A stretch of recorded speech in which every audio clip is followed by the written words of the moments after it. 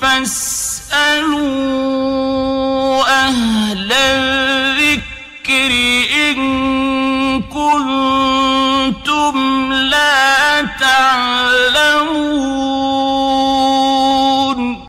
আসসালামু আলাইকুম ওয়া রাহমাতুল্লাহি ওয়া বারাকাতুহু। সম্মানিত বোন, আপনি জানতে চেয়েছেন যে বাড়িতে থাকা অবস্থায় আপনি যে জামা বা পায়জামা পরেন যেগুলি মানে চিপা বা সংকীর্ণ, তো এবং তাতে সমস্ত শরীর অবশ্য ঢাকা থাকে, ওই অবস্থায় যদি ওই কাপড়ে নামাজ আদায় করেন তাহলে আপনার নামাজ হবে কি না।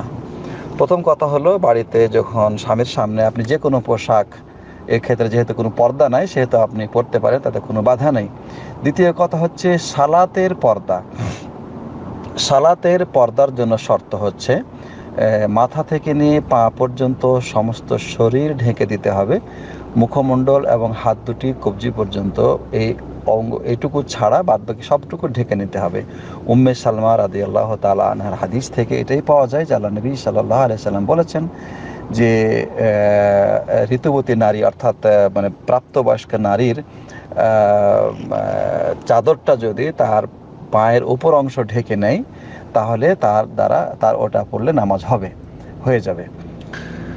এখন সংকীর্ণ কাপড় পরলে বা চিপাচাপা কাপড় পরলে নামাজ হবে কি না, এক্ষেত্রে শেখ বিন বাজ বলেছেন যে নামাজ হয়ে যাবে, কিন্তু এটা পরা উচিত নয়। শেখ ফৌজান বলেছেন যে, এবং শেখ ফৌজান রহমতুল্লাহ হাফিজাল্লাহ বলেছেন যে নামাজ হয়ে যাবে, কিন্তু সে গুনাহগার হবে এই জন্যে যে সে এমন কাপড় পরেছে যে কাপড়টা তার জন্য উপযুক্ত নয়।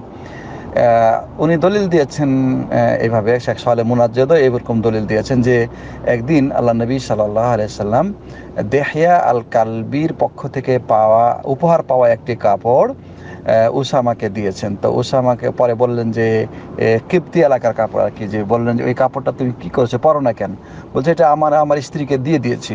তো তখন তিনি বললেন যে ওটা তো চিপা,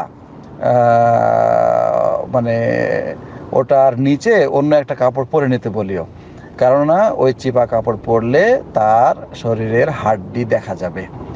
তো এই হাদিস দ্বারা বোঝা যায় যে যদি ওটা জায়েজ হতো তাহলে আল্লাহ নবী সাল্লাল্লাহু আলাইহি ওয়াসাল্লাম অনুমতি দিতেন যে বাড়ির মধ্যে সে থাকবে, ওটা দিয়ে নামাজ পড়বে, এতে অসুবিধা কোথায়। কিন্তু তিনি ওটাকে শরীরে হাড্ডি দেখা যাবে এই আশঙ্কায় তিনি তার নিচে অন্য কাপড় পরতে বলেছেন।